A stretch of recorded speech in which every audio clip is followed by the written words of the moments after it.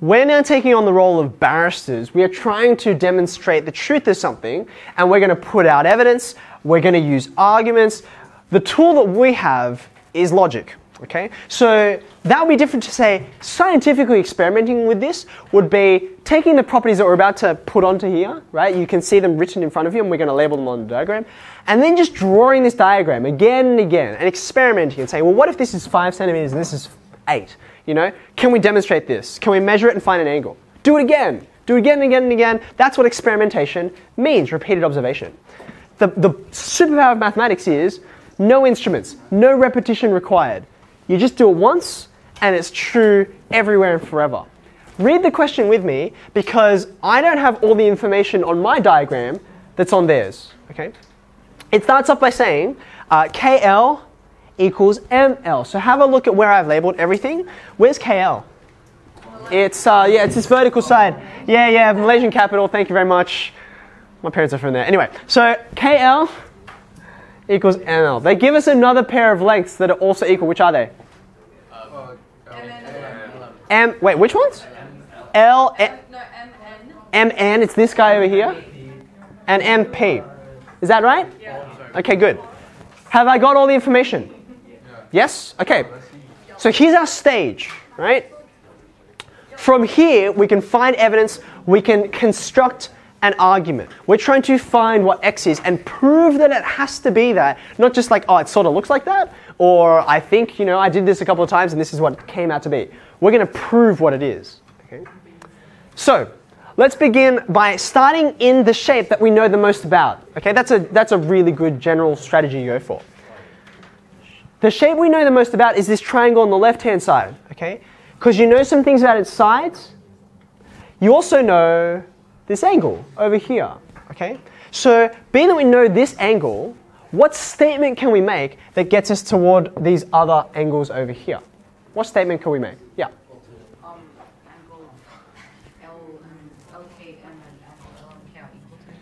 Angle LKM, let's all write this down together. Arian's suggesting this angle up here is equal to angle, what was it again, Arian? That one, LMK. Now, because prove means you've got to use an argument, right? It's not enough just to say it. Even if it is true, I must provide a reason. What is the reason? There's at least 2 ways I could say this.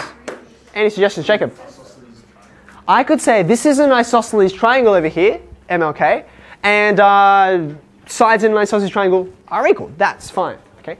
However, that's actually a longer way around because I don't know. Nowhere in the question has actually said the words MLK, bless you, is an isosceles triangle, right? Not to mention, don't draw this, but have a look at this.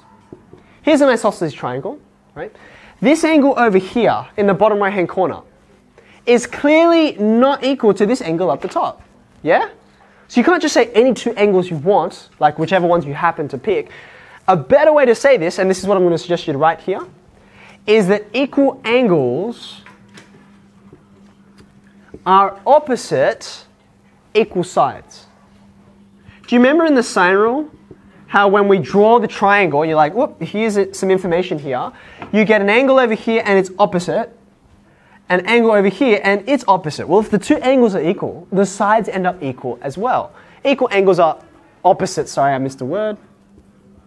That's better. Equal sides. Okay, they oppose, they face each other. That's good. What can I do with this? Because now I know these are equal, I'll mark them as such. But how can I use that to further my argument? Yeah, Jennifer. LK and LM are 90 degrees, yes. So because we have this 90 degree here, this 90 degrees is related to these 2. They're all in the one triangle. Do you agree? What do we know? Think back a couple lessons about the angle sum of a triangle. 180. Now this is really important. We're going to produce a statement here to argue this. It's about the angle sum of a triangle. So what I want to put in this next line is a sum of angles, right? So I'm going to go LKM plus LMK plus KLM. This is literally the angle sum of the triangle because I've got every single one and I've added them up. That is what an angle sum is after all. It's equal to, what was that size again? 180. Don't forget to put degrees, okay? Just like before, we need a reason. Okay, I'm going to need a bit more space here. My reason is, just like we were just saying, the angle sum of...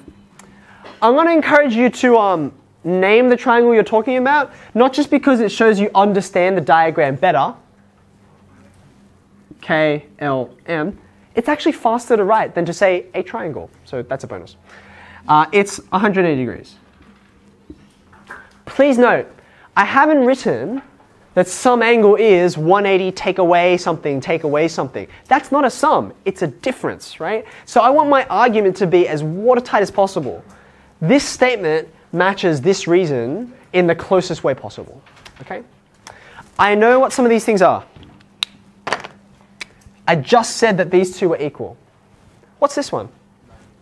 It's 90 degrees. So on the next line, I'm going to do a substitution that shows all of that. Okay? I'm going to say, whoop, wrong color.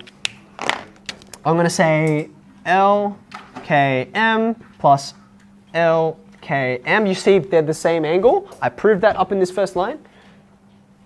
Plus 90 degrees equals 180. Okay, so I've just done a substitution from this into this and this into this. So how many LKMs do I have on the left-hand side? 2 of them. 2 lots of LKM. That's an angle sign. It's an angle sign. It's not a great angle sign, I'll give you that. Angle sign. If I subtract 90 degrees from both sides, I end up with 90 over here. So what's the size of LKM? I'm dividing both sides by 2, which gives me 45 degrees. Okay, now I'm going to pause for a moment. I have helped you out and held your hand through something like the first half of this proof. Okay? I haven't got to what I'm trying to get to, so I'm going to pause and give you a couple of minutes to put together your argument. Have a look at the information we now know. See how you can use it to get out of this triangle over into this other one. I'll give you a head start and then I'll put my answer on the board. Okay, off you go.